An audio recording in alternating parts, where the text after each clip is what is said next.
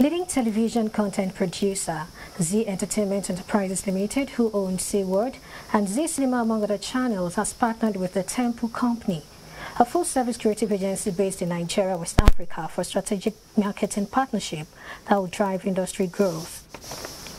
With the new deal, Z Entertainment Enterprises Limited has appointed the Temple Company as its representative to interface with public sector organizations looking to leverage the strength of its widely accepted platforms to their advantage.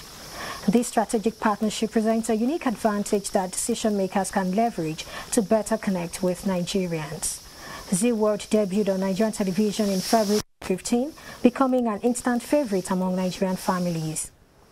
The Hindi language TV series content dubbed in English has become a staple that has kept Nigerians glued to their screens.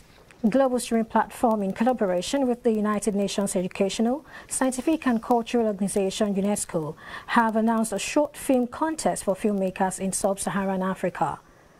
The new competition-themed African Folktales Reimagined will offer 6 winners resources to develop their talents on a global scale, with international mentorship, $75,000 production budget, and $25,000 in prize money to develop their short film.